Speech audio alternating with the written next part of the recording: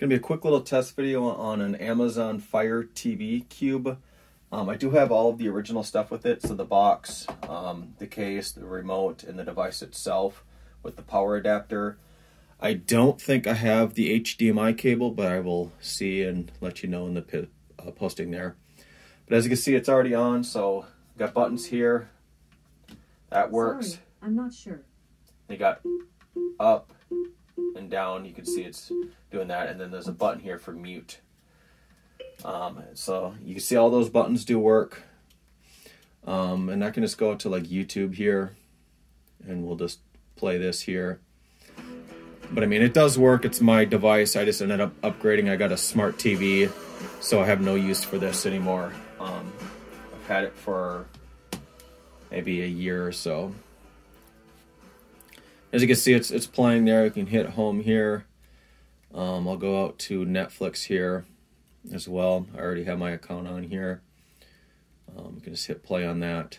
I will do a factory reset on this, so it'll be brand new for you when you do receive it. Everything will be wiped on it and disassociated with my account and stuff. As you can see, that's going. I'll continue to let that play here. So like I said, you do have the original box itself.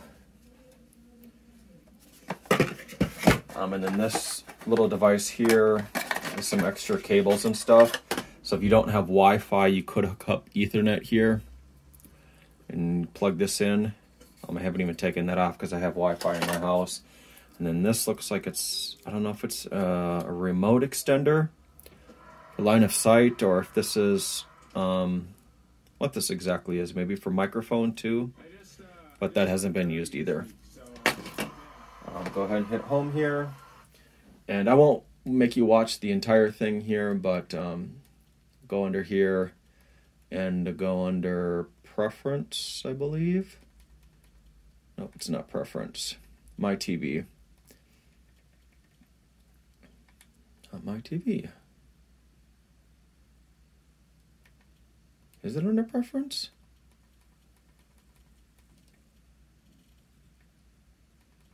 But anyways, I will definitely factory reset this before you receive it. So that's the video. Thank you.